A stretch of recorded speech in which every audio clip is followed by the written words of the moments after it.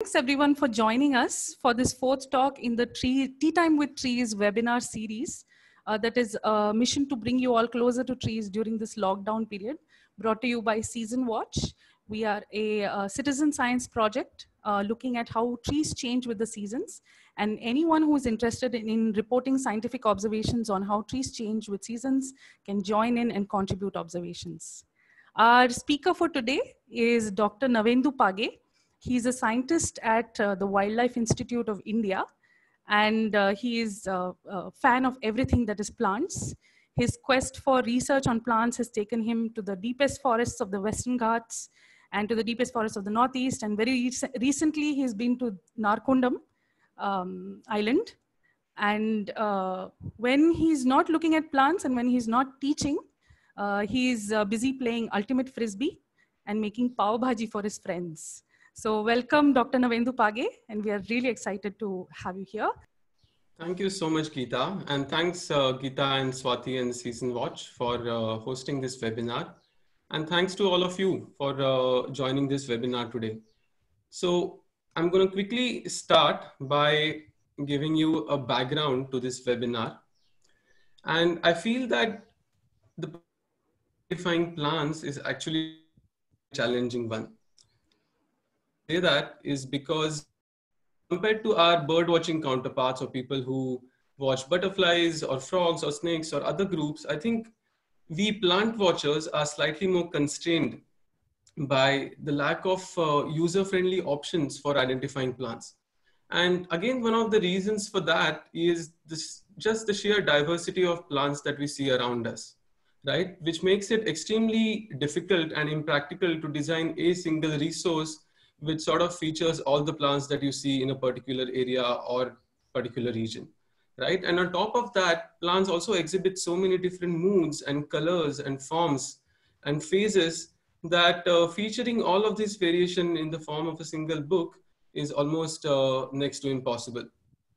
They say that flowers are like signatures of plants, right? And that is absolutely true. But again, the problem is that most of the plants that we see around us show flowers for a very, very short period of time, right? Most of the trees that we see around us flower only for 15, 20 days, a month or two at the max, except of course, lantana, which seems to be flowering throughout the year. So it's not that the plants that we see around us are not very well documented. In fact, they are quite well documented in the form of local and regional floras. But again, the problem is that these floras are such technical documents that navigating your way through these documents is an extremely challenging task. And that's because they use extremely complex botanical terminology, and without a proper background to the field of botany, I think it's difficult to sort of use these floras as field guides. And also these floras sort of organize all the plants from the level of family. So unless you have an idea of what the family a particular plants belong to, it's almost impossible to use these floras. So what are the options that we have then? Well, one of the options that we have is to then photograph the plants or make an illustration like what Abhisheka taught us to do in the last webinar, and then approach an expert with all this information and get the plant identified. Or you could sort of rise up to the challenge of identifying the plant yourself. Now, the first approach, of course, gives you sort of very quick results, right? And it's also a very easy approach, but I don't necessarily think that it's one of the most useful approaches, because at the end of this process, you yourself don't end up learning a lot. The other option, on the other hand, is a lot more time consuming. It's also often extremely frustrating, but I feel that in the long run, it's an extremely rewarding process, because the joy of identifying the plant yourself cannot really match with the joy when somebody else tells you the name of a plant. And also when you identified something yourself, you're more likely to remember that particular plant or those characters for a much longer period of time, right? So the process, so webinar is designed for those of you who want to independently sort of the science of identifying the plants. Now, this art and science of identifying plants, I feel, is very similar to the process of solving a mystery. And because of the many parallels that I see between these two processes, I've taken the liberty of drawing various references from the works of Sir Arthur Conan Doyle. Now, one of the most common complaints that I hear from people who are new to plants is that all plants look green and they basically all look the same. Now, that is absolutely normal to feel that way. But for those of you who experience similar things, I would say that one of the reasons why we feel that all plants look the same is we more often than not tend to focus on the very general appearances of the plants, or the overall general impressions of the plants, right? And these general appearances and general impressions, the problem, I mean, they can of course be useful in identifying plants, and I'm not saying that you should not use them. The problem is that these general characteristics or appearances are very much subject to change, which means they are very likely to vary. A widely distributed species might look completely different in a different geographic area. A jamun tree might look totally different in South India as compared to North India. So basically, a species that you are used to seeing in a certain way may not always appear like that if you see it in some other place, right? Which means that these general appearances that we rely on for identifying plants can often be extremely deceptive. So therefore, the challenge is to then look for those clues and those characters that sort of lead you precisely to the identity of the species. Clues and characters that don't generally cheat you or don't generally mislead you, and clues and characters that sort of remain consistent to a particular species.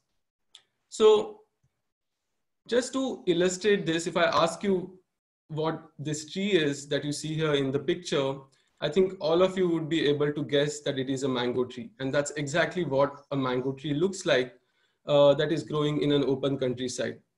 But if you look at a mango tree growing in its natural habitat, which is, say, evergreen forest in the Western Ghats, let me tell you that it looks nothing like the tree that you see in the picture. And that's mostly because a mango tree growing in its natural habitat is sort of growing in the vicinity of hundreds of other individuals, right? And because of that, it attains completely different form, completely different sort of canopy.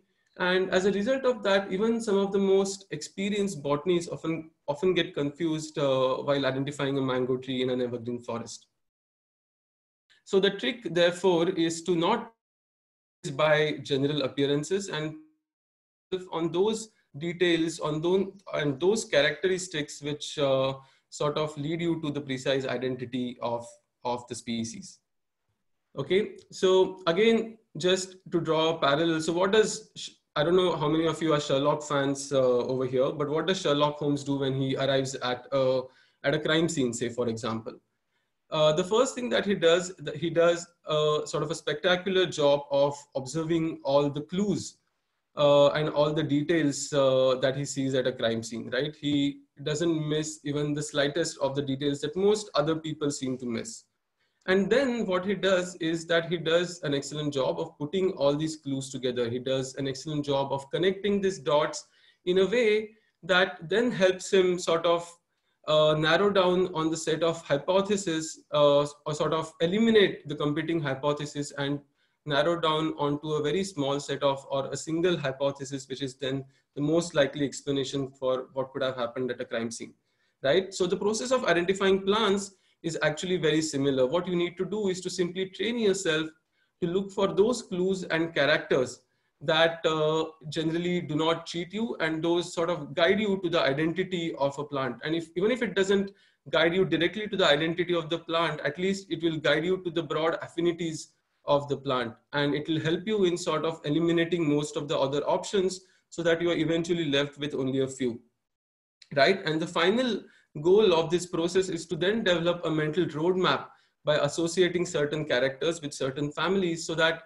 when you sort of observe these characters in the field, you automatically sort of go on eliminating the unlikeliest of the options. And that's exactly what Sherlock does, right? He's sort of know-it-all. He has knowledge of all the subjects in this world, and therefore he's able to make these deductions, within just a minute and effortlessly. So just to sort of illustrate that with another quote, Sherlock says that when you have eliminated the impossible, whatever remains, however improbable, must be the truth, right? And that's exactly what we can also do when we're talking about identifying plants. So let me just give you an example of how this process of deduction to elimination works. And uh, so to give you an example, I studied plants in the Western Ghats, which is one of the most species-rich areas for plants in the world. There are almost close to 700, 800 odd species of woody plants in the Western Ghats. Now, identifying these plants can be quite a daunting task. But just with the help of couple of characters, just with the help of couple of clues, what you can essentially do is you can eliminate most of your options. And that's exactly what I've done here. What I've done is I've classified those 700-800 species of woody plants for Western Ghats, and I've simply grouped them into 4 different categories that result from a unique combination of just 2 simple characters. The first character being whether a leaf is a simple leaf or a compound leaf, and then followed by whether that leaf is arranged alternately or oppositely on a branch, right? And this results in 4 different kind of groups. And if you look at the distribution of these 700-800 species into these 4 groups, you would find that they are distributed in this particular fashion. So the percentage that you see below each category is the percentage of species falling into each of these groups. Now, say for example, you have a specimen in your hand of a plant from Western Ghats, and it turns out to be a species which has simple leaves and the leaves are alternately arranged, right? So what this figure, what this flowchart is telling you that basically you have 50% of the species that satisfy this criteria, which means that just with the help of these 2 characters, what you essentially done is you eliminated 50% of your options. Right. So that was just an example of how the process of deduction through elimination works. And I just gave you an example of trees from the Western Ghats and just how with a couple of characters, you're able to sort of eliminate most of your options. Okay. So let's actually get down to the sort of the core of this webinar, where we now are going to learn a series of clues or characters that can help us in identifying plants, and not just sort of identifying them, but also be able to, these characters would help us in distinguishing one species from the other. And even if it doesn't directly lead us to the identity of the plant, it would at least give us insights into the evolutionary relationships. Okay.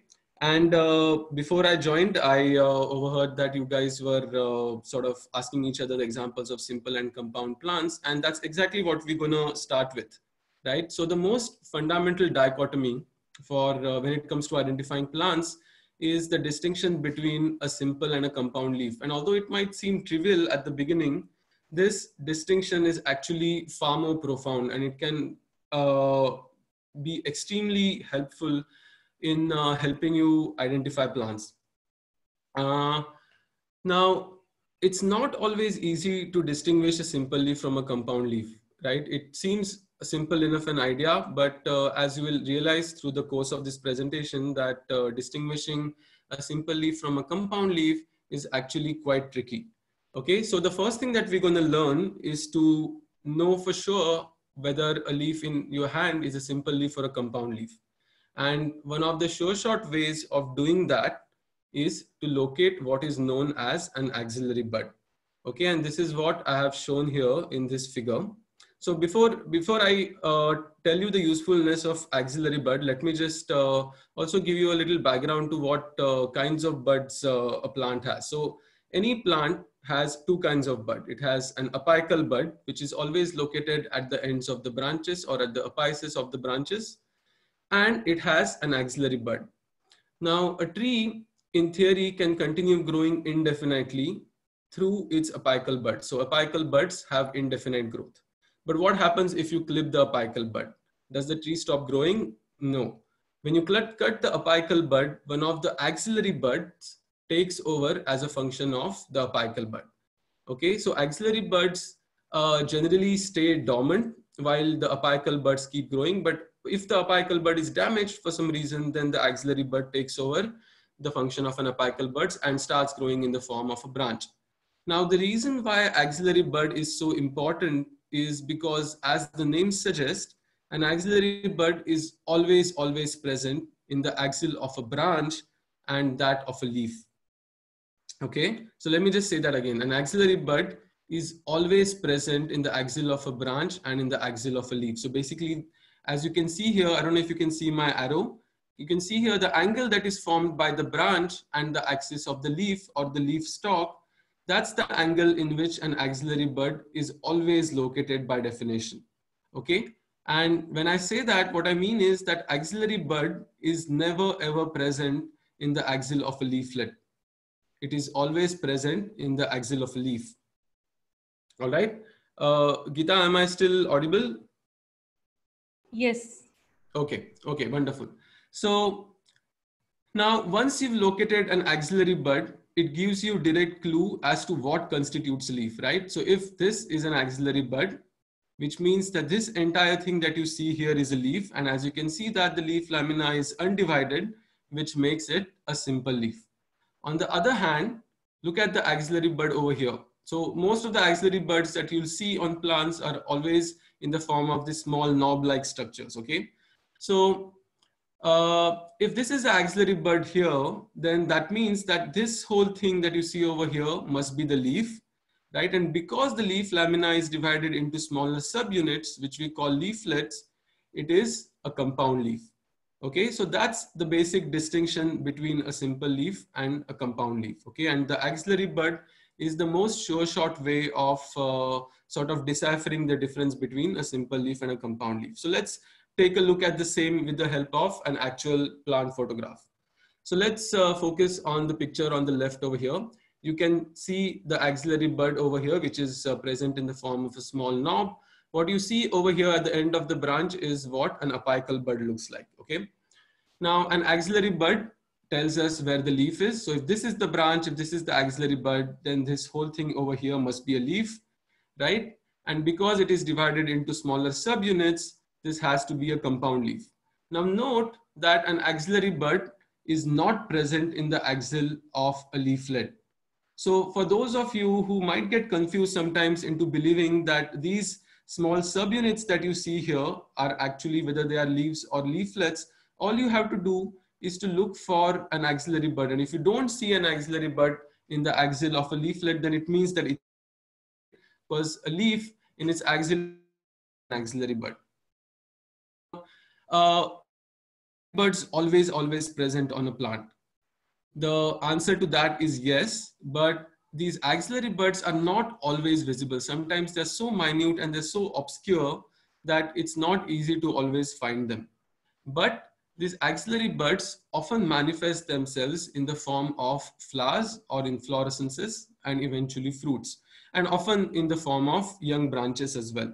So even if you always don't see an axillary bud, or if you are standing quite far and you don't always have the luxury of looking up close at an axillary bud, you can always look for other clues, such as an inflorescence that you see in the right-hand side image on the screen, right? You can see that inflorescence, or the inflorescence, is basically a technical term for a branch, which is a specialized branch that produces only flowers. So this flowering branch, you can see that it's emerging from the axil of a leaf. And because that leaf is subdivided into various subunits, you can conclude that it is a compound leaf, right? So you don't always have to look for this tiny axillary bud. Sometimes just finding inflorescences can also be equally helpful. Okay. Now, there are also a couple of other things that you can keep in mind to distinguish a simple leaf from a compound leaf. And one of those things is to look for what is known as the swollen leaf base. Now, compound leaves typically have, sorry, just a second. I'm just trying to find my cursor. Oh, there it is. Right. So compound leaves, as you can see, typically the base of the leaf or the base of the stalk of the leaf, you can see that it's slightly swollen than the rest of the leaf stalk. Right. And the reason why that is true is because it is the point of articulation of the leaf on the branch, and it has to sort of take the weight of the entire leaf, which is why it's sort of slightly more reinforced so that it can bear the weight of the whole leaf. Right. And therefore this swollen leaf base can also be used as a as a clue or as a key for identifying what constitutes a leaf. A stalk of a leaflet would not have a swollen leaf base as compared to a stalk, the swollen leaf base of a leaf. Okay, so that's one other character that you can use in case you don't find an axillary bud or an inflorescence. Now, the other thing that you can also use is what I call as looking for repeated patterns. Now, if you look at this particular branch here, you would see that there is this beautiful pattern of 9 leaflets, of which 4 leaflets are arranged in opposite pairs and the terminal one is unpaired. This pattern of 9 leaflets is repeatedly again and again along the entire length of the branch, right? And even if the inflorescences or the axillary buds were not present here, you can use these repeated patterns also as a clue to sort of guessing whether it's a compound leaf or a simple leaf. Now, another important distinction that you should remember is that a leaf always has a definite growth, right? As opposed to a branch, which has a terminal bud and therefore it has indefinite growth. So if any one of you are confused into thinking that these leaves, what if they are actually branches with leaves arranged on them, then they would not all be of the exact same length with the exact same number of leaves, right? You would see variation in their lengths, you would see the variation in the number of leaves, but that's not what you see. You see the same pattern being repeated over and over again, which sort of tells you that this is actually a compound leaf and not actually a sort of a cluster or aggregate of different leaves. All right. So with that information, what we're going to do is we're going to try and make this, instead of me just talking nonstop throughout, we're going to try and make this a little bit more interactive. Now, just to sort of gauge if I'm able to explain these concepts clearly, and also for you to test if you are following on these concepts clearly or not, what I'm going to do is I'm going to show you a series of pictures now on the screen. And all you have to do is to look at some of these characters that we learned, which is basically look for axillary buds, look for swollen leaf bases, look for repeated patterns, and then you're going to try and find out if the leaf that you see in the picture is a simple leaf or a compound leaf. Okay, so now you're going to start using your chat boxes. And as soon as I show you the picture, you're going to, well, you can take your time. You can take up to 5 seconds. You're going to start giving your answers on the chat box.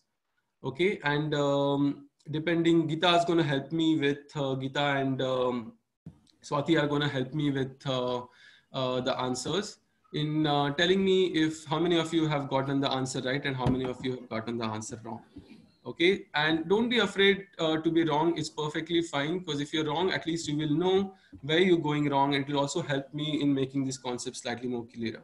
Okay, so ready? So here goes your first plant. This is a plant that is very familiar to all of you. You may not have seen the actual plant, but you would have surely consumed it in a form of a beverage. So this is not exactly a quiz for identifying the plant. This is a coffee plant, but I want you to put in the chat box whether you think is it a simple leaf plant or a compound leaf plant. So all you have to do is to just type in a word, either simple or compound. And let me see if I can monitor. Okay, so the answers have started coming already. Wonderful, wonderful, wonderful. They are all saying that it's a simple leaf. Amazing, absolutely. Just 2 compounds so far. Oh, there are a few people who think it's a compound leaf. Okay, great. Yeah. So for those of you who thought that it was a compound leaf, so let me just go over some of the concepts again. So of course you can't see an axillary bud because you're looking at this branch from far away, but you do instead see a cluster of flowers and cluster of fruits, right? And remember what I said, these axillary buds often manifest themselves into flowers and fruits. So if you see a flower growing from a branch, then that itself is a clue to what a leaf is. And because they're coming from this axil over here, then all of this that coming out from that is a leaf. And because it is undivided, it's a simple leaf, right? So all of you who said that it's a simple leaf are absolutely correct. Okay, so that was a simple one. So let's see if you get this one right.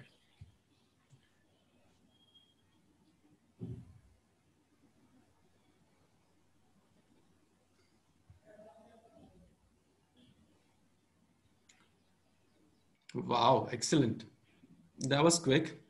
Okay, so all of you are saying it's compound, compound, compound. I hope you're not just copying each other's answers. Some of you said the pattern gives it away. Excellent. So I'm glad that you're beginning to sort of also look for the repeated patterns. Wonderful. So all of you seem to have got it right.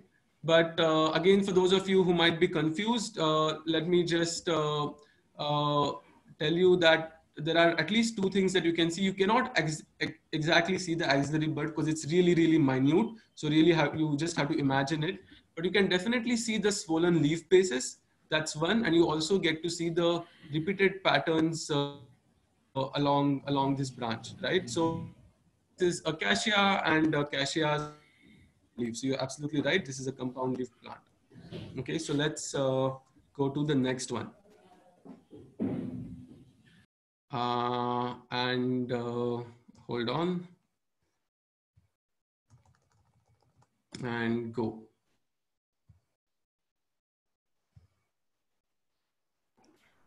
Navendu, your screen is not okay. Yeah, there it is. Sorry. Yeah, sorry. Okay. Okay, excellent, guys. I'm really pleasantly surprised that all of you are getting the answers consistently right. So that's brilliant. So you're right. This again is quite easy because you can see the flowers coming out. So the axillary bud here is in the form of an inflorescence, and you can see that the leaf is actually divided into three distinct subunits or three distinct leaflets, making it a compound leaf. Excellent. So let's do a couple of more. How about this one?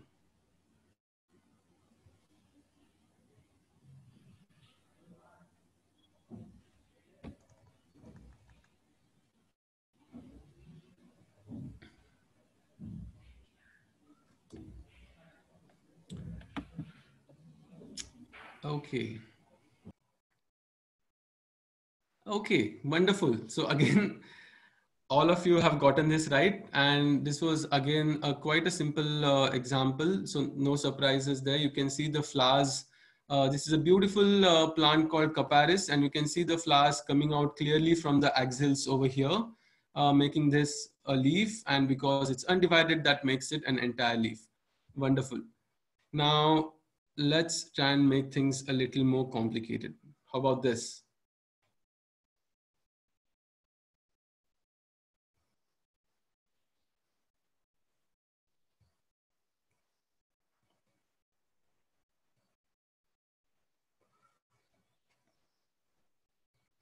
Okay. Someone says compound opposite leaves. Well, that's not the right answer. The right answer is simple opposite leaves.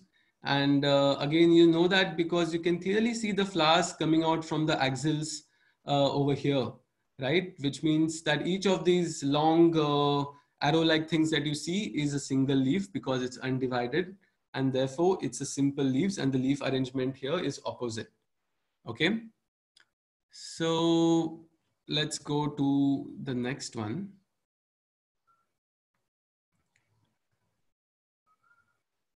Sorry, I think I skipped one. Yeah, this is the one. Okay, go.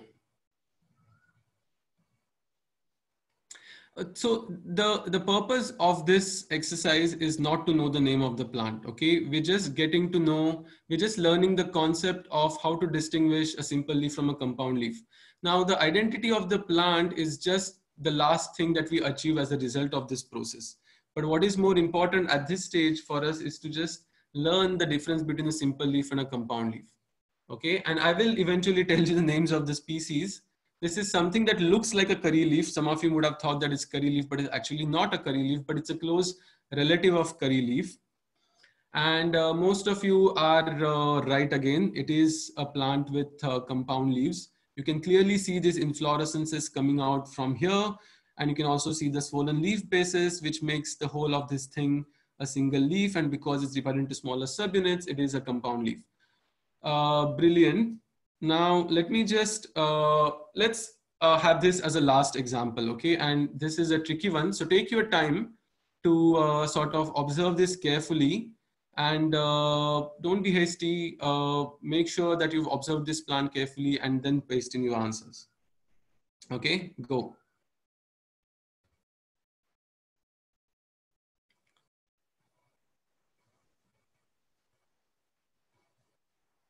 Haha. Some of you are, some of you think that it's a compound leaf plant, although most of you still think it's a simple leaf plant. Okay, let me just give you a few more seconds. Some of you have also guessed the identity of the plant correctly, which is great.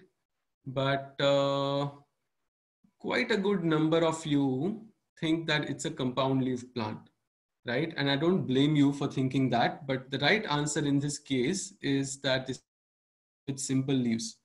Now, why most of you, okay, you can the answers now. The reason why many of you got this wrong is because if you look at these branches, they give you an impression of a compound leaf, right? It seems like it's a repeated pattern, repeated all across the length of this branch.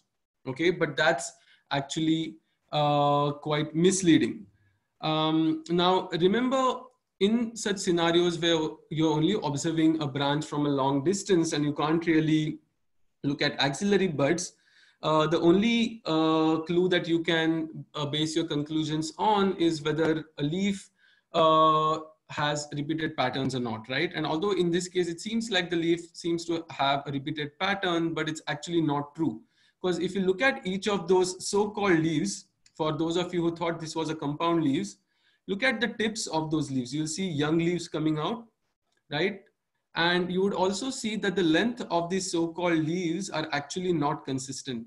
Some leaves are much longer, like over here, while some leaves are actually shorter. Now that is not possible if it was a leaf. Remember what we learned, every leaf has more or less consistent length and it has consistent number of leaflets, right? But the very fact that at the ends you have younger leaves and the very fact that some of these leaves are actually longer tells you that these are actually not leaves, but these are actually branches. These are miniature branches on which the leaves are arranged in a way that it gives you a superficial appearance of a compound leaf. So if you actually zoom in and if you look at this plant more closely and carefully, you would also see that in the axils of these tiny, tiny leaves, which appear as leaflets, you'll also see these tiny, tiny flowers coming out from, right?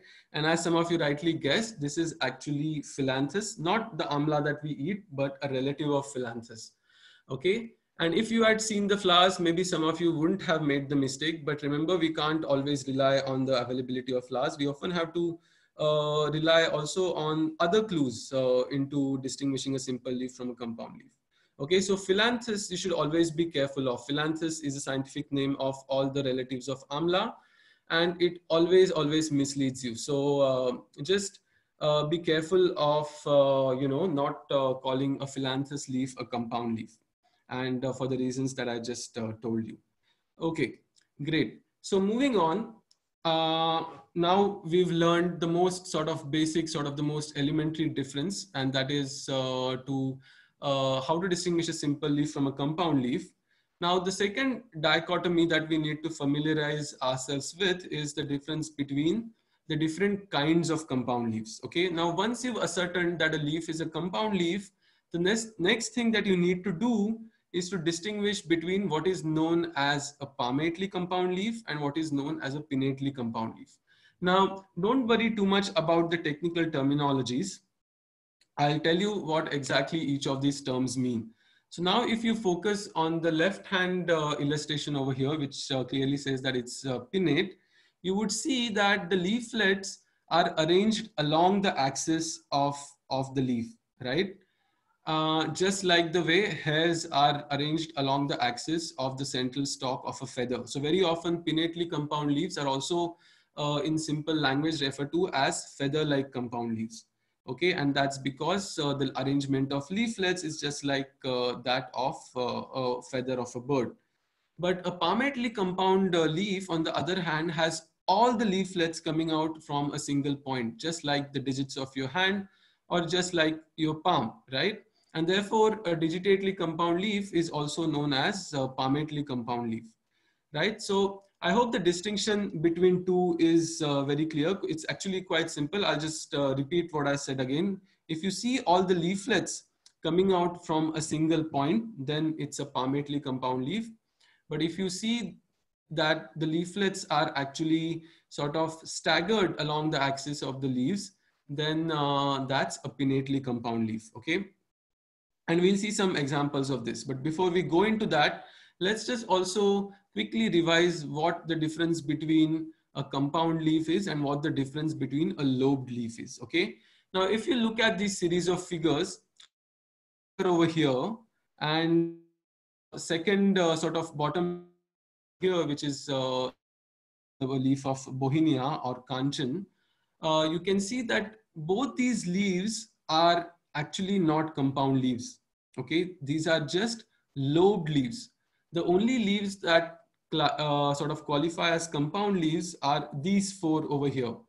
And the reason why I say that is because for it to qualify as a compound leaf, the leaflet, the leaf lamina has to be divided all the way to the base of the petiole.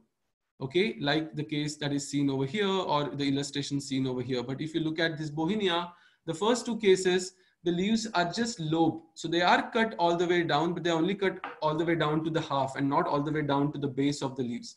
So that makes them palmately lobed leaves, but they are still compound leaves. But these four over here are actually palmately compound leaves or digitately compound leaves. Okay, so remember, a leaf is compound only if the lamina is divided all the way down to the base. Okay, so this brings us to the third sort of dichotomy, or rather a trichotomy of the further classification of feather compound leaves. Okay, and it's absolutely fascinating how feather compound leaves are sort of further divided into these subcategories, and you will see why I say it's fascinating. Now, if you look at a feather compound plant, you would find that in most cases, the leaflets are arranged on the primary axis.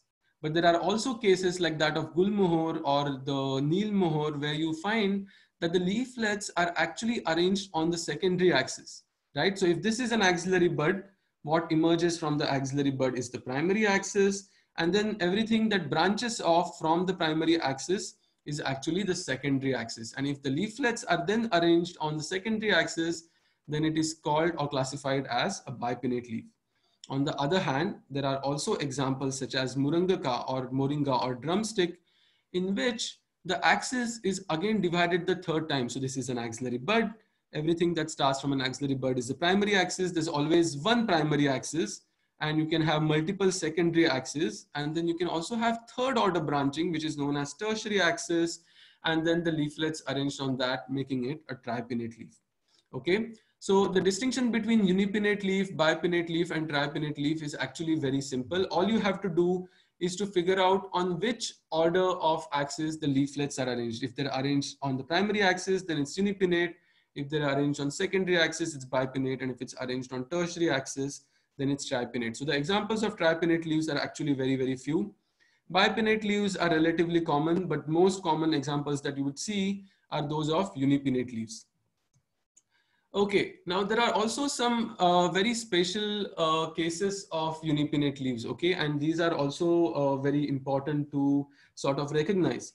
Now, if you look at a pinnate leaf, there's also a difference in the way the leaflets are arranged. In some pinnate leaves, you would find that at the end of the leaf, you would have a sort of unpaired leaflet, which is the terminal leaflet, and therefore the total number of leaflets on the leaf are therefore odd number. And this odd pinnate leaf is referred to as an imparipinnate leaf. While if the number of leaflets are even, if they're all in pairs, this is referred to as a paripinnate leaf. Now, these often undergo a different sort of extent of reductions. If you look at the species that you see, if you look at Butea, for example, you would see a Butea leaf that looks like this, which is sort of a reduced form of an imparipinnate leaf, where all the lowermost pairs are lost and you are only left with the topmost three. So Butea leaf is a compound leaf. It's actually an imparipinnately compound leaf with only 3 terminal leaflets. All right. And you can also have a reduced form of paripinnate leaf where only the terminal 2 leaflets are left behind, everything else is lost, making it a pinnately bifoliolate leaf. Sometimes everything else is lost except for just the terminal leaflet. And that gives you a false impression that it might be a simple leaf, but it's actually a compound unifoliolate leaf. Okay, and we'll see examples of this shortly. So just to summarize everything that we've learned so far, you have unifoliolate leaves, you have bifoliolate leaves, you have trifoliolate leaves, and then you have unipinnate, bipinnate, and tripinnate, and you also have digitate leaves. So digitate leaves generally don't have further classifications, but pinnate leaves, like I said, have unipinnate, bipinnate, and tripinnate. Okay. Now, the reason why I'm telling you all this is because just by ascertaining the kind of a compound leaf can directly give you insights on what particular family that plant could belong to. Okay. And I'm going to tell you how you can sort of deduce families based on these leaf characteristics shortly. But before we do that, let's quickly have another round of quiz. Now, this time your task is slightly more complicated. Not only do you have to recognize if it's a simple leaf or a compound leaf, but you have to go a step further. And if it is a compound leaf, you also have to tell us whether it's a pinnately compound leaf or a digitately compound leaf. Okay, so that's one. If it's a digitately compound leaf, that's it. You don't have to go further. But if it's a pinnately compound leaf, you also need to tell us whether it's a unipinnate leaf, bipinnate leaf, or a tripinnate leaf. Okay, so your answers should be either simple or digitate. And if it's pinnately compound, then you have to either write whether it's unipinnate, bipinnate, or tripinnate. All right. So here goes.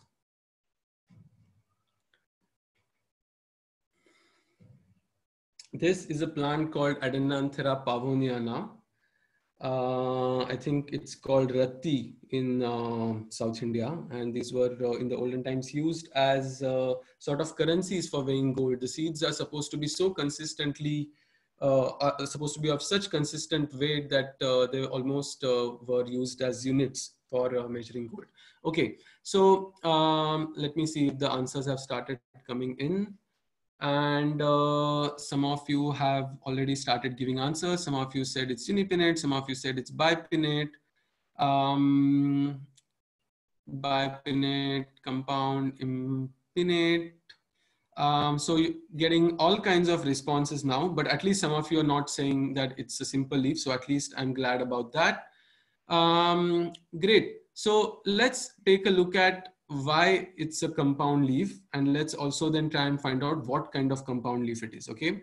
So like I said, you don't get to see axillary buds, but although you can see axillary buds, if you have great, I said you would have but here, but you do actually see inflorescences, which you can use to sort of find out what a leaf is. And you can see that this inflorescence is actually coming out from this point, right? Which makes the whole of this thing a single leaf. And if you look at the axis on which the leaflets are arranged, if this is the leaf, this is the primary axis. Everything that branches from that is the secondary axis, and the leaflets are arranged on that. And therefore it's a bipinnate leaf. Okay, so all of you who said that it's a bipinnately compound leaf are right. Those of you who thought it was a unipinnate leaf, well, it's a confusing picture, so I don't blame you. But this is how we're going to see plants, you know, in the wild. You're not always going to be able to touch them because they might be high up, they might be inaccessible.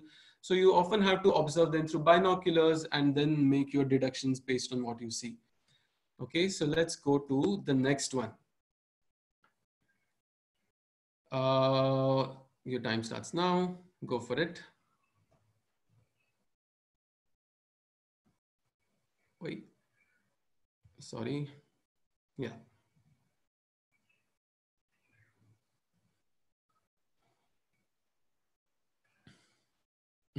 Some of you are saying compound or simple. Yes, obviously it will either be a compound leaf or a simple leaf. Unipinnate, simple, compound. Okay, so this is again a tricky example, and all of you who have given the answer as simple are absolutely correct. But all of you who thought that it's a compound leaf, again sort of got misled by the notorious Phyllanthus, right? The Emblica, the relatives of Emblica. This is another relative of Emblica called Phyllanthus. And again have thought a unipinnate leaf, but you can clearly see the fruits here that are hidden under the leaves, right? And those fruits are actually coming out from the axils of these tiny things. If this whole thing was a leaflet, you wouldn't see fruits coming out from the axils of the leaflets. You would see the fruits somewhere over here, right? So this is again an example of a simple leaf, and this is Philanthus, okay? All right, so let's do one more. This is again a very tricky one, a difficult one. So take your time and try and guess whether it's a simple leaf or a compound leaf. And if you think it's a compound leaf, then what kind of compound leaf it is? Someone says simple unipinnate. Okay, someone still for the previous question. Wait, hold on. Let me just start. Okay, you guys can start now.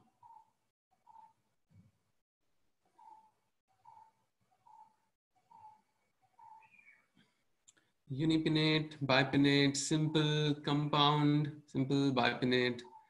So I'm getting all kinds of answers, which means that we need to sort of revisit some of these questions. So remember I said that the difference between a simple leaf and a compound leaf might seem very simple, but it's actually quite difficult, and you really have to apply yourself and sort of focus on these clues and characters that help you in distinguishing a simple leaf from a compound leaf. So what can we use in this case? Okay, so I want all of you to focus in these sort of very sort of globose and bulbous axillary buds, which can be seen very, very clearly, right?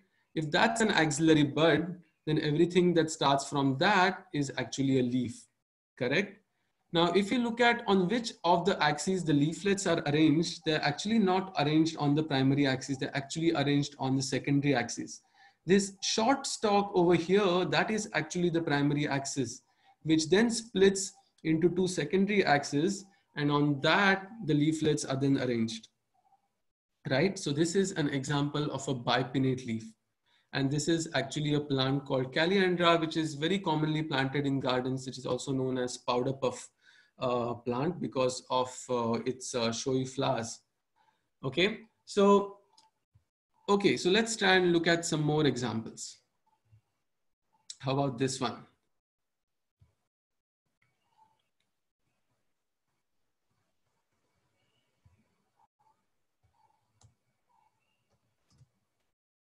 Go for it.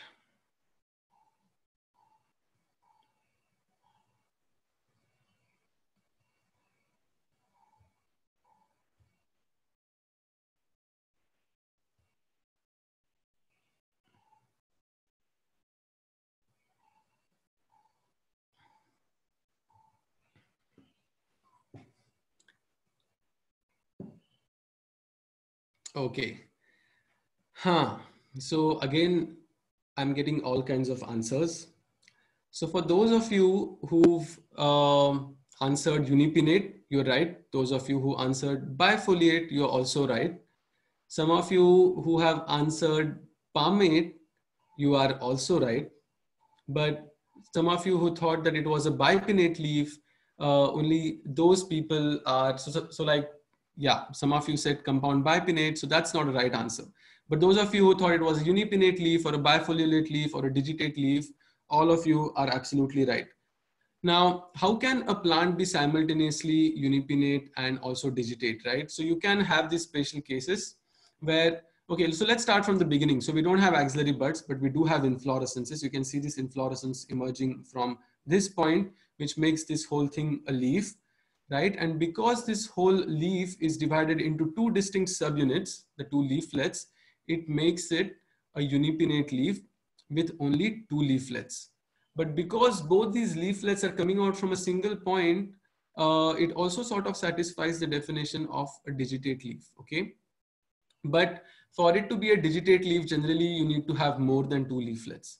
Okay, so this is actually a unipinnate leaf with just two leaflets. And this is a plant called Hardwickia binata. It's a tree that is found in the Deccan Plateau and central India. It's a very unique tree because it's a monotypic genus, which means in this genus, there is only a single species, and this species is endemic to the Indian subcontinent. Okay, so let's move on to the next one. Now, this is one of the toughest plants that you would come across if you are to ascertain whether it's a simple leaf or a compound leaf. Okay, so I'll give you a little bit of time. All of you have 10 seconds before you start answering. So don't hurry, don't rush into giving your answer. Take your time, and then sort of hold on. Yeah, now you can start giving your answers. Unipinnate, someone says bipinnate, someone says bipinnate bifoliate, someone says bipinnate, someone says unipinnate, compound bifoliate. Okay, not bad. So still quite a lot of you, a significant number of you seem to have gotten it right. So the correct answer here is that it's a bipinnate leaf. And the interesting thing is that it's an extremely reduced form of a bipinnate leaf, okay? So the repeated pattern that you should have recognized here is this cluster of 4 leaflets. And that is repeated here, it's repeated here. Of course, here one of the leaflets is lost. It's repeated here and it's also repeated here. You can also see something like an axillary bud over here, okay? So if this is an axillary bud, what emerges from an axillary bud is a primary axis, which then splits into 2 secondary axes, and on those 2 secondary axes you get to see the leaflets, but the number of leaflets again on every secondary axis is just 2. Okay, but that's still a bifoliolate leaf, but it's the most reduced sort of form of a bifoliolate leaf. Okay, so let's take a look at this example. Now let's see how many of you get this right.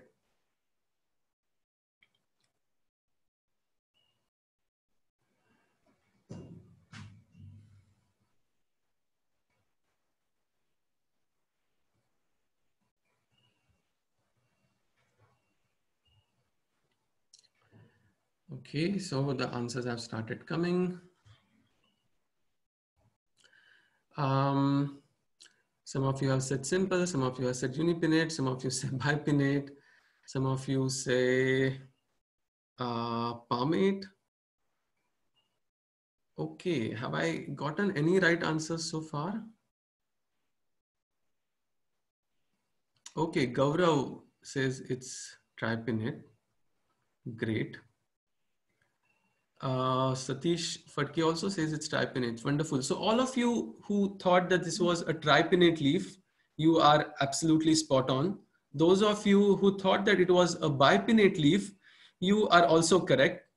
Those of you who thought that it was a unipinnate leaf, you are also correct. So the only people who are wrong are the people who thought that this is a simple leaf, or the people who thought that it was a digitate leaf. Now again, how can a leaf be simultaneously unipinnate, bipinnate, and tripinnate?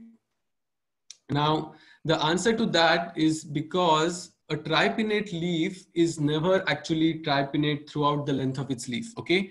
So you see axillary buds over here very clearly.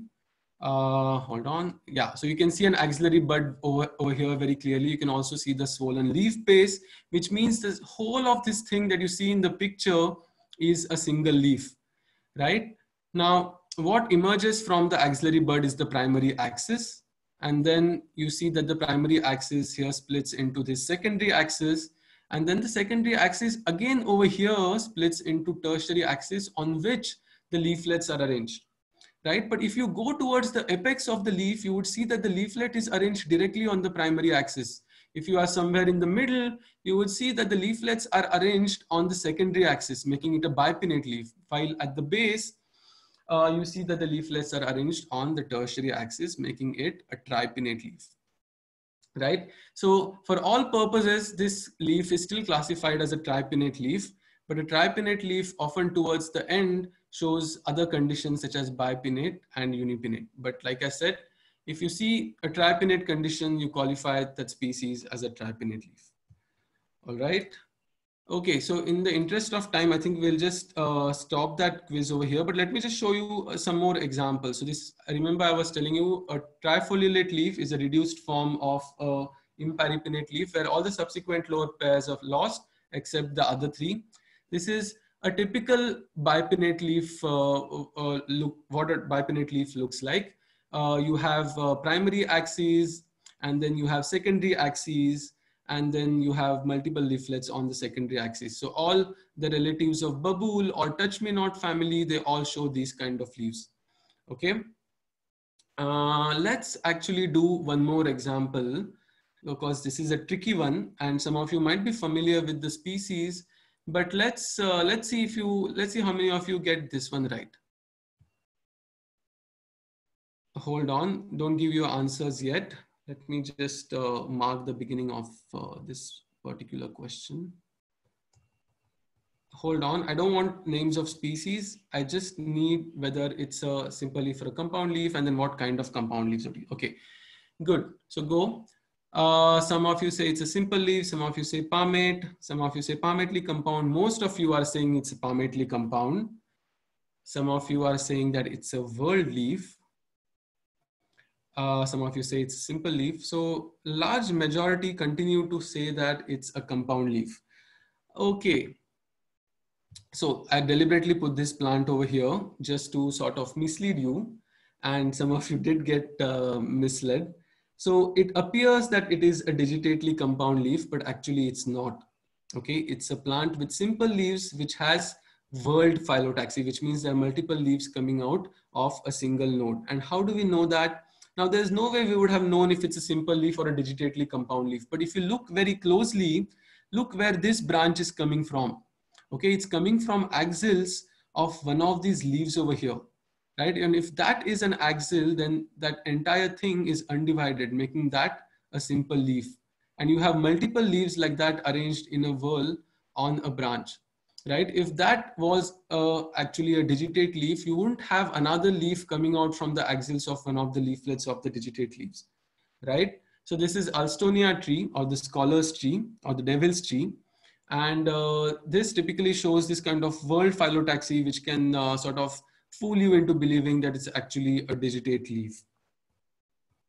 Okay, so let's skip, actually let's do this. Last one, the last plant of the quiz. Let's see how many of you get this right. Hold on, just don't start giving in your answers yet. I want you guys to spend enough time looking at this particular plant, because this is the trickiest of them all. And if you get this right, then I think you would have gotten the concept of simple and compound right. Okay, so hold on, don't give in your answers yet.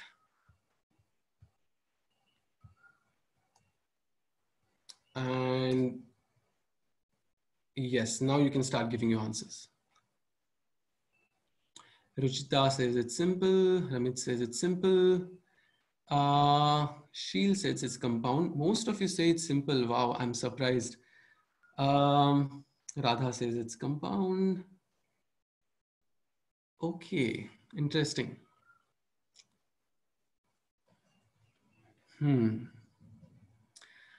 Okay, wonderful. So let's stop there. You guys can stop posting your answers. So the right answer in this case is that it is not a simple leaf like most of you thought. It is actually a compound leaf with just a single leaflet. Okay, so it's a pinnate leaf. It's a pinnately unifoliate leaf. Okay, now observe carefully. Okay, observe very carefully where all these inflorescences are coming out from. You can see that this is an inflorescence. You can see that this is an inflorescence which is coming out from here, right? Which means that this whole thing that you see here is a leaf. You can also see a swollen leaf base here. Now, most of you thought that it was a simple leaf because the lamina is completely undivided, and you weren't wrong in thinking so. But the problem is that this is not where this leaf originates. This so-called leaf actually originates, this so-called leaf actually originates over here. Can you see that there is another point of articulation over here, and it has also swollen leaf base. You can see the clear difference in the coloration, in the swelling, and also the color from the rest of the petiole. So this is actually the most reduced form of an imparipinnate leaf, where all the lowermost pair of leaflets are lost except for the terminal most unpaired leaflet, right? So this is an example of desmodium, and many species of desmodium show this reduced form of unipinnate leaves. Okay, so for those of you who thought that this was a compound leaf, are absolutely right, and you should give yourself a pat on the back for getting this right, because this was, I think, by far the trickiest of them all. Okay, now, of course, by the end of this session, there's no way you would be able to start identifying plants on your own, right? Now, this is, like I said at the beginning, is a long, extremely long process. But based on what we've learned so far, let's at least try and learn a few things so that we can sort of learn how these characters can lead you into sort of diagnosing certain families. Okay, so here's an example of one of the most commonly observed families around us, which is the legume family. Okay, now legume family consists of all those plants which have these typical fruits that are known as pods. So what are pods? Pods are basically these fruits in which the seeds are arranged in a single row. So take, for example, a groundnut, or take, for example, a pea pod. All of these, you would see that the seeds are arranged in a single row, and they are covered by a jacket which sort of splits open, but it doesn't necessarily have to split open.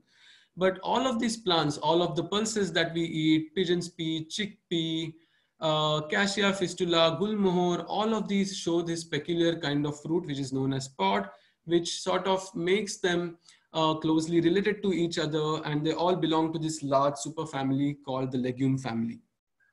Now, interestingly, the legume family will always show compound leaves. You will not find a single member of a legume family that shows simple leaves, right? So every time you come across a compound leaf, the first thought that should come to your mind is, does it belong to the legume family? And then what you do is to then try and find out whether that compound leaf is a unipinnate leaf, whether it's a bipinnate leaf, or whether it's a tripinnate leaf. And how can that be useful? Now, this is how it's useful. The legume family is sort of further divided into three subfamilies. The first one is the pea family, which is known as Fabaceae. So erythrinas, butias, all the pulses that we eat belongs to the pea family. The second family is the Cisalpinaceae family, to which cassia fistula or gulmohar belongs to. And the third one is the Mimosaceae family, to which the touch-me-not plant belongs to. Now, all these three sort of fall on a continuum of the complexity of pinnate leaves. The Fabaceae family or the pea family will always only exhibit unipinnate leaves, okay? And this is something that you should note down. Fabaceae family always shows unipinnate leaves. If you go to the other extreme, the Mimosaceae family or the touch-me-not family will always show bipinnate leaves. But the Gulmohar family is the confusing one, right? It is that family which shows characters that are intermediate to both Fabaceae and Mimosaceae, because it shows both conditions, which is sort of unipinnate and bipinnate. But then there again, there are ways of distinguishing the Gulmohar family from the pea family. Now, if you look at a unipinnate leaf, so if you find a leaf which has unipinnate leaves, it could either belong to Fabaceae or Cisalpinaceae. But in Cisalpinaceae family, you would never find a terminal unpaired leaflet. So if you find a terminal unpaired leaflet, which is basically an imparipinnate leaf, then it belongs to the family Fabaceae or the pea family. But if all the leaflets are in pairs, then it belongs to the Cisalpinaceae family, right? Now, what if you have a bipinnate leaf? If you have a bipinnate leaf, it could belong to touch-me-not family, or it could belong to Cisalpinaceae family. Now, the trick here is to look for what are known as glands, which are these tiny globular projections which are sort of scattered on the rachis of the leaf. Okay, so if this is the rachis, you would see that the leaves have glandular structures in the family Mimosaceae, which are not at all present in the Gulmohar family. Okay, so that those glands can then be used to sort of diagnose Mimosaceae family different from a Cisalpinaceae family. Okay, so this was just a small window into how you can use these very sort of basic and simple clues and characters for diagnosing one family from the other, right?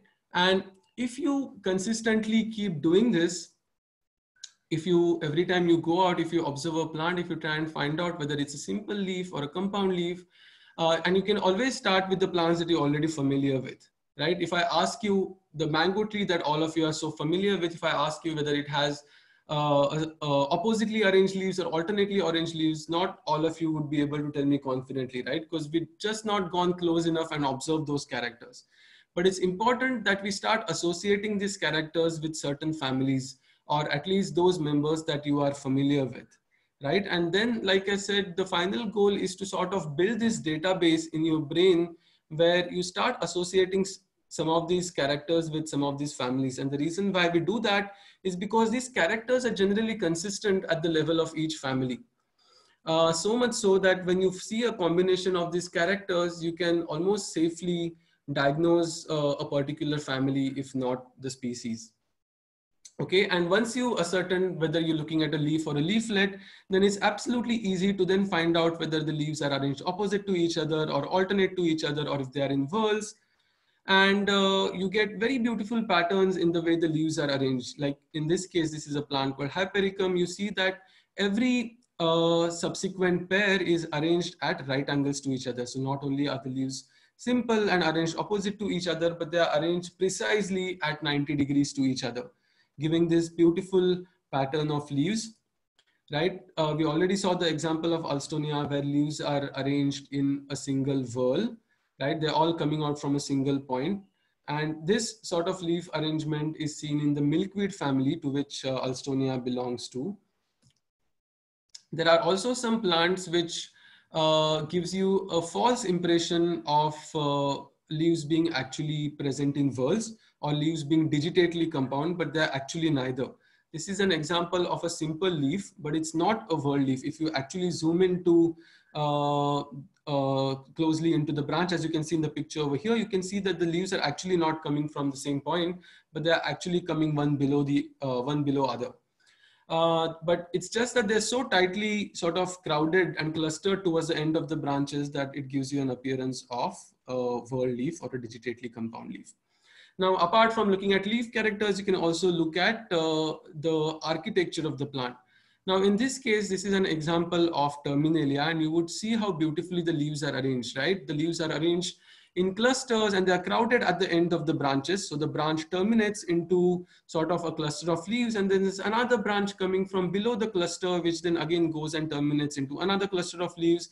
And then it goes on, continues like that in the form of a wave-like fashion. So if one has to sort of schematically represent this arrangement, then it would look something like this, where every branch sort of terminates into a cluster of leaves and another one emerges from below that, and it goes on like that. So this sort of architecture is known as the Oberville's model. And many plant families, such as the Terminalia, such as the Sapota family, the avocado family, mango family, all of these families are known to show this kind of branching pattern. And if you come across a species that shows this branching pattern, then you certainly narrowed down on these sort of few families that shows this pattern. Then there are certain families in which all the branches almost always come out from a single point, right? So not the leaves are whorled, but the branches in this case are whorled. All of you are familiar with the silk cotton tree or the bombax tree. That's the best example of a whorled branching pattern. This is an example of nutmeg. This is a wild nutmeg called Nima. And you can see how beautifully all the branches are coming out from a single point, giving it a wagon wheel-like branching pattern. So a tree architecture can also be very, very useful in telling you what family that species could belong to. And then we can get into shapes. And again, we don't have to get into these technicalities of what each of these shapes mean. Each of these technical shapes can be very easily described in the form of whether a leaf is egg-shaped or whether a leaf is inversely or rather inverted egg-shaped, whether it is like a rugby ball, whether it's like a spear-shaped. And some of these leaf shapes are also consistent at the level of the species. So these can be extremely useful for distinguishing one species from the other. But you should be careful that not all species have consistent leaf. Also have extremely variable leaf shape. So it's important associate a certain species, you would have made sure that that character is consistently observed at the level of that species, right? And I'm afraid in the interest of time, we're going to have to stop here. But You can go on, and the point that I'm trying to make here is that plants offer you a huge number of clues and characters for identifying them, right? So the last thing that you would want to hear is that all plants look the same. Okay, so that is absolutely not an acceptable excuse, because all you have to do is to go closer to the plant and observe these characters, and it's like the plants are giving you a huge number of clues and characters to their identity. And similarly, I can go on. You can also look at secondary nerves. Some plants do not have prominent secondary nerves. Some plants, like the calophyllum, have beautiful parallel, minute, translucent secondary nerves. Some plants have very interestingly arranged tertiary nerves, such as horizontally arranged tertiary nerves, like in this case of genus Lasianthus. All the species of this genus show this kind of venation. Many of the plants have these cavities in the axils of their secondary nerves, which are known as domatia, which are sort of houses for insects or organisms which are of beneficial nature to a particular plant, right? So these insects are provided shelter by the plant, and the insect in turn provide services to the plant by protecting it from herbivores, right? So many leaves have these domatial like cavities in the axils of their secondary nerves, and therefore these can also be used as an identifying. Leaf indumentum, that is how the texture of the leaf is, can also be very, very useful. Some of them have tomentoes, like velvety texture. Some of them are just hairy. Some of them are smooth.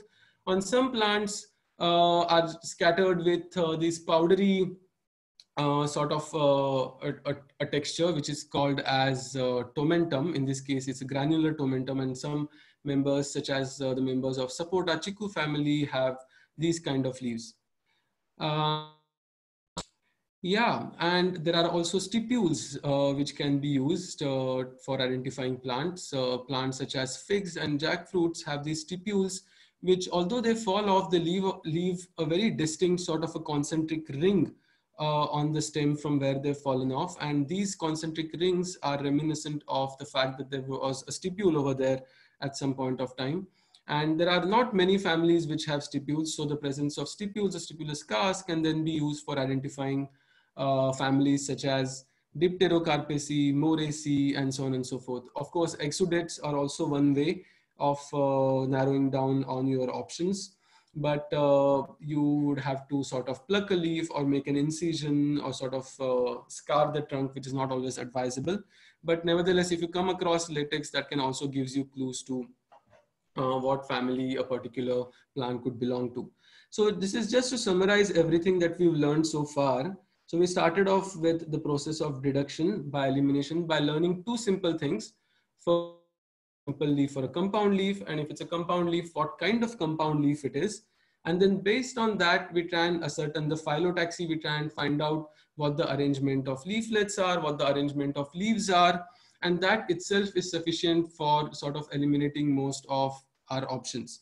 And then with whatever few options you left with, you can then use these additional characters such as presence or absence of stipules, clustering of leaves, leaf margins, nerve arrangement, glands, aroma, and then there are just a huge number of characters which you can then potentially use for distinguishing plants, right?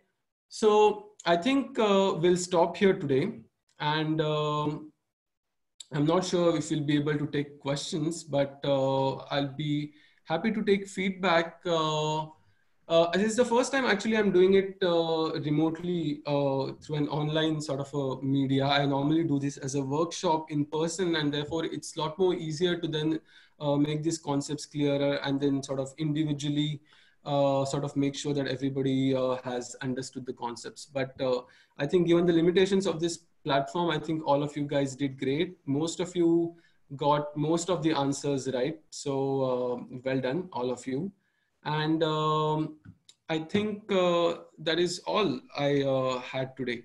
So I would recommend all of you, I would suggest all of you, encourage all of you to continue with what you've learned today.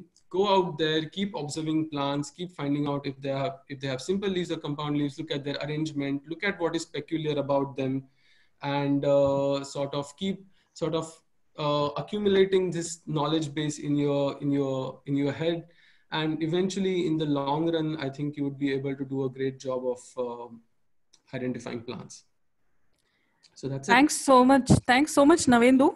We are 1.5 hours on and there are still 200 people who are participating in this workshop. So amazing. Thanks for that wonderful, wonderful talk. Many people are asking if there'll be a part 2 and 3. So we could definitely consider doing a continuation of this part, given that you guys have responded so well, and I'm very happy about that. So I guess we could do a continuation of this, where those of you who attended the first part can also attend the second part, and we can sort of take this forward and see how we can build on this knowledge and sort of get better at identifying plants. That's really nice. That's awesome. For those of you who are interested in attending, let's say, I mean, we'll work it out, I guess, if there's a part 2 or 3. Do keep a lookout on the SeasonWatch social media pages, and we'll be announcing any other sessions that we might do with Navendu. There will be a recording of this session available on YouTube later on, maybe next week. So yeah, if you miss something live on this talk, you can always catch up on the YouTube archive of SeasonWatch. Someone's asking to share links, please. Do you have any resources, Navendu, that you can suggest that people can look up easily to, quickly look at some plants? So and what I can definitely do is, I don't know how I can share this presentation, but what I missed telling you in my talk was there are a few guides which are absolutely sort of essential to have in your collection. And one of those guides is Pradeep Krishan's book on jungle trees of Central India. Now it is by far the best field guide I've ever seen, not just for India, but at global level. I've not seen a better field guide than that. And the great advantage of that book is that it is also based on the same kind of characters that we learn today, right? The way the plants are arranged in that book is entirely based on whether they are simple or compound and with their leaf arrangement. So anybody without having any prior background in botany, I think, should be able to identify a plant using that field guide. So I would definitely encourage you to get hold of that book. Trees of Delhi is also similar, but the jungle trees of Central India is most, and although it is focused on trees of Central India, it is something that can also be applied to other parts of the country as well, right? So that is one resource that I would definitely recommend. And I would be also happy to share this presentation with you guys so that you can keep referring to some of these concepts at a later stage. So wherever this lecture is archived, below that in the description, we'll give you links to the PDF version of this presentation and also all the other resources that Navendu has mentioned that you can look up for reference. Okay, I think that's about all for now. Thank you so much, Navendu, for this riveting session on discovering what a plant is and the identity of a plant. And thank you all for joining us over here. We welcome any questions. Please, you can send your queries to this email ID, sw@seasonwatch.in. And I'm just typing that over here for you all to write to. So you can always send a query here about plants, about whatever you've learned in this session, and we can forward it to Navendu. Yeah. Thanks a lot, everyone. Thanks for joining us, and see you soon. Thanks. Bye. Yeah. Bye.